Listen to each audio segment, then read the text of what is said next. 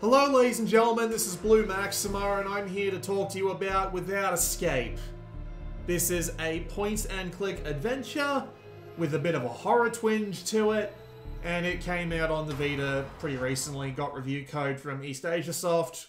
Not the person I was expecting to publishing this. I thought it would have been Sometimes You, but no, it wasn't them. It was East Asia Soft, and how far they've fallen on the Vita, huh?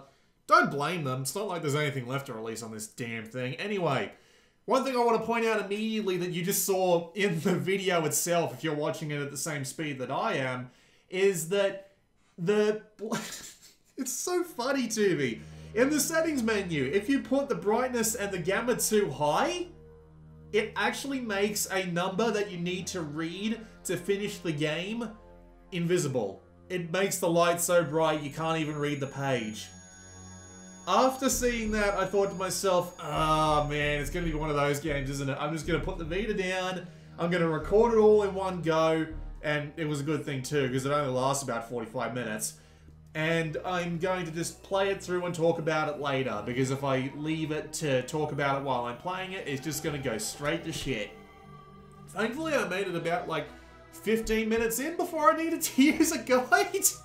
Because it's one of those sorts of games, but we'll get to that. So, as you can see, it's a 3D rendered adventure game. Like, someone's modeled this and then rendered the pictures into small single images that you then navigate around. And that's probably the best part of the game.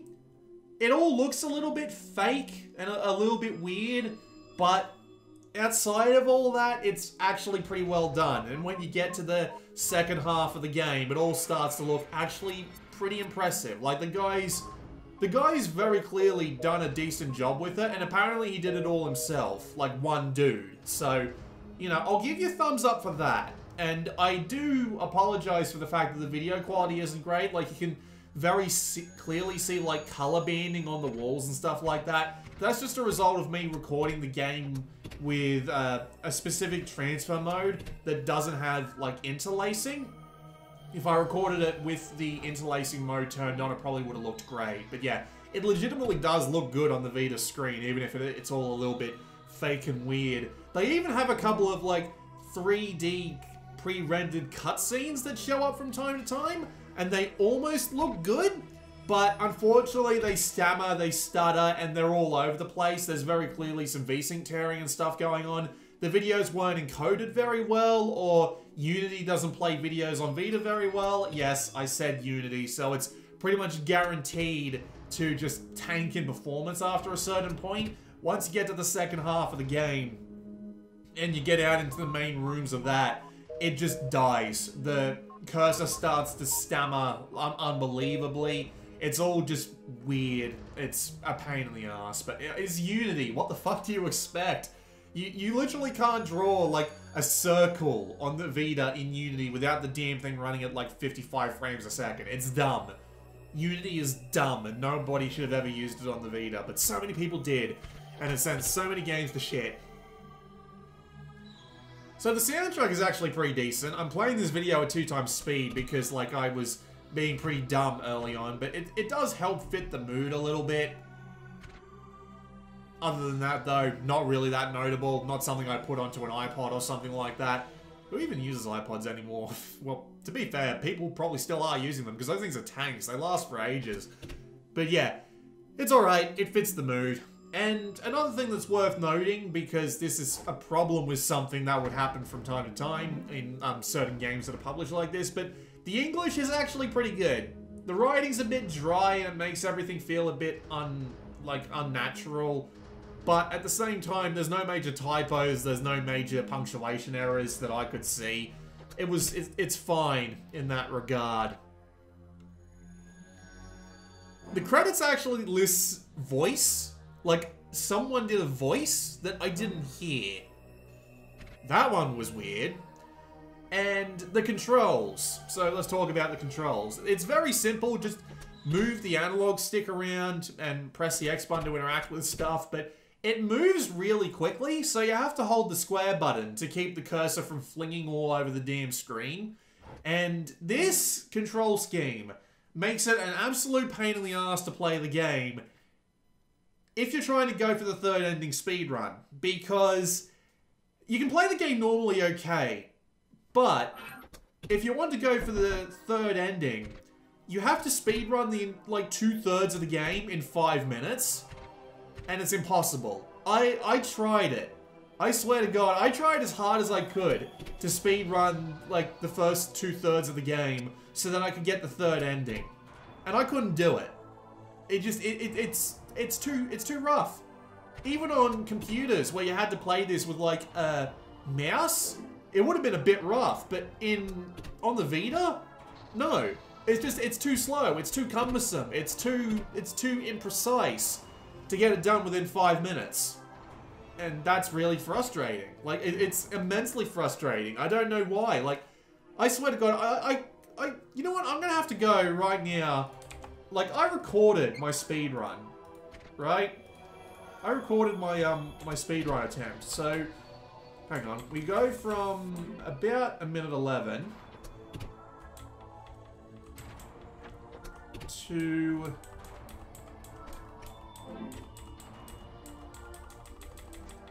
about yeah, something like 7 minutes is about what I got, and I was following a guide to the letter, and it was still like, just yeah, too slow. Fuck you. Honestly, one of the most frustrating things about the game is the controls.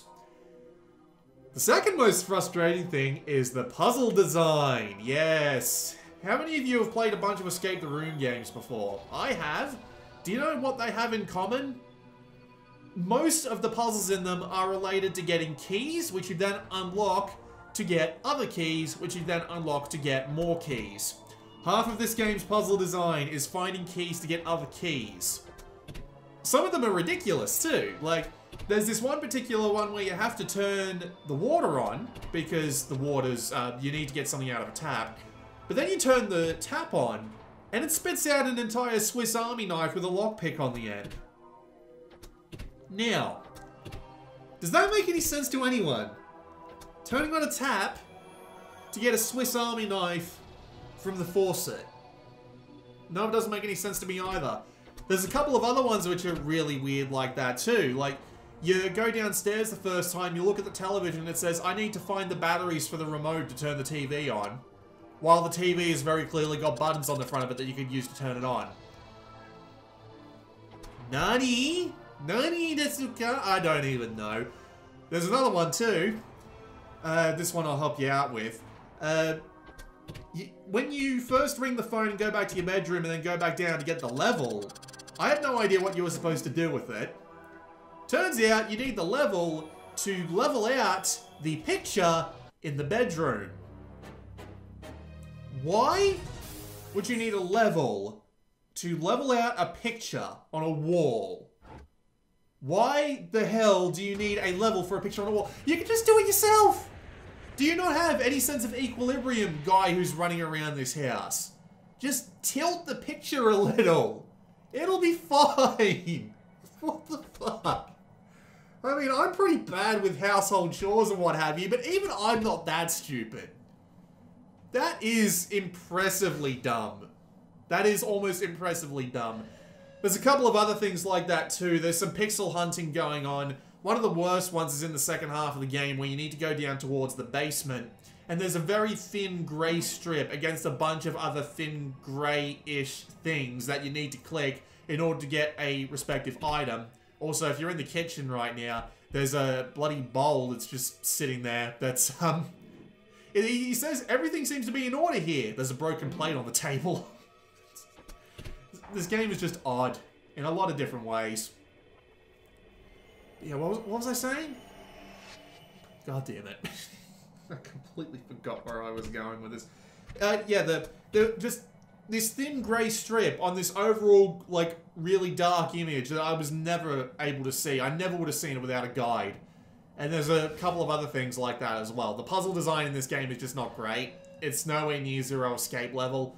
Thankfully, there's no such thing like red herrings or anything like that. There are a couple of things that hint you towards, like, the game's overall ending and the fact that there's a couple of secret endings around the place, but, I mean, it's the puzzle design is just frustrating. I had to resort to a guide way more than I relatively should have.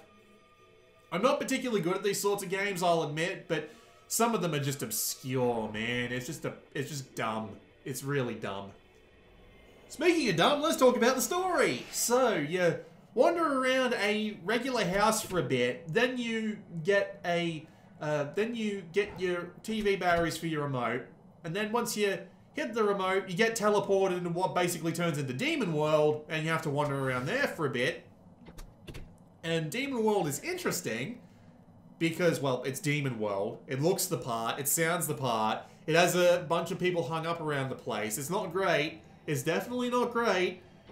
And then you get to the actual ending, where it turns out everything you were looking at before was previously pointless. You are now a god, and you have to recreate the universe, although they do give you the option of jumping off and just falling to your doom, but both of them are just kind of irrelevant, because they come out of nowhere.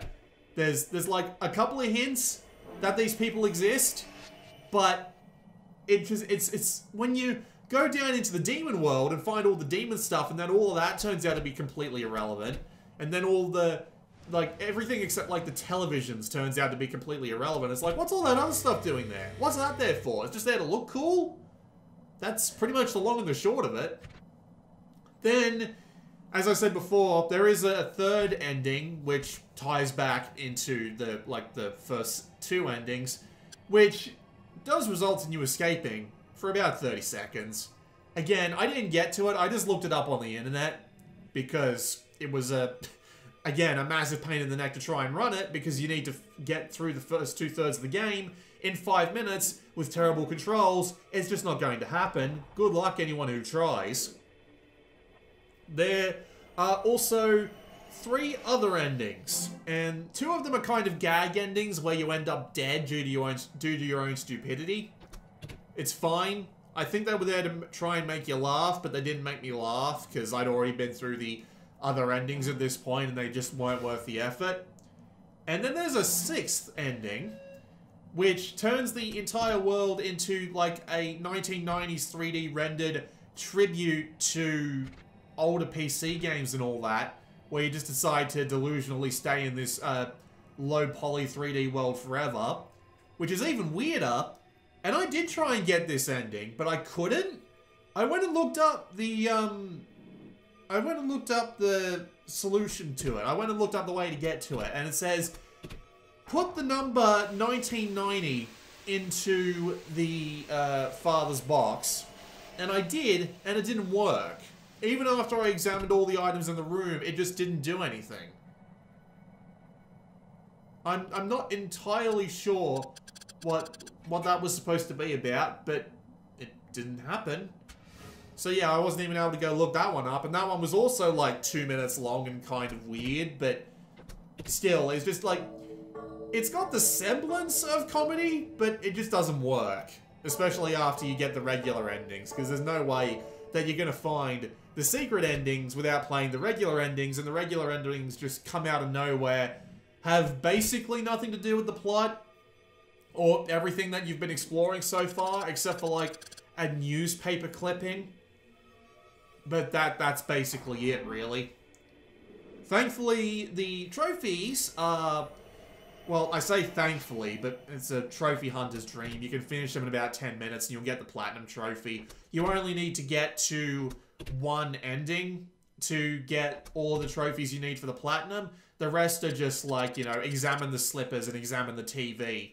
And that's it. Like, I don't know why those 2 are trophies, let alone gold trophies, because you can literally do them within like 2 minutes of starting the game. But that's a thing. So, yeah, that's pretty much it. I don't think it's worth the time. The puzzles are obtuse, the controls are horrible, and the story just doesn't really go anywhere logical, reasonable, or otherwise entertaining. Even with the odd endings out that just don't really do much for me. So yeah, that's pretty much all I got. Not something I'd recommend, and it's weird too, because this game came out back on the brain work with me here. This game came out back on the Xbox Live Indie Game Service for 99 cents, which for a point-and-click adventure game that only lasts an hour, sure, I guess I can go with that. But when you then release the game again on Steam and the Vita and PS4 and Xbox One, and it might be coming out on the Switch too. I don't remember. Also, I thought my Vita crashed at one point. That was a little bit weird. Like, oh man, I forgot about that scene where the sound just starts to go brrrr, and it's like, oh god, it's crashed, hasn't it? Not a good idea to put it on something that frequently crashes on games that are stuttery. Really not great, but there you go. But yeah, when you put it out on all of those other platforms for $5, it just doesn't seem worth it. Go play Zero Escape instead, or something like that. It just, yeah, this isn't really worth your time. This has been Blue Maxima, and I will see you all next time.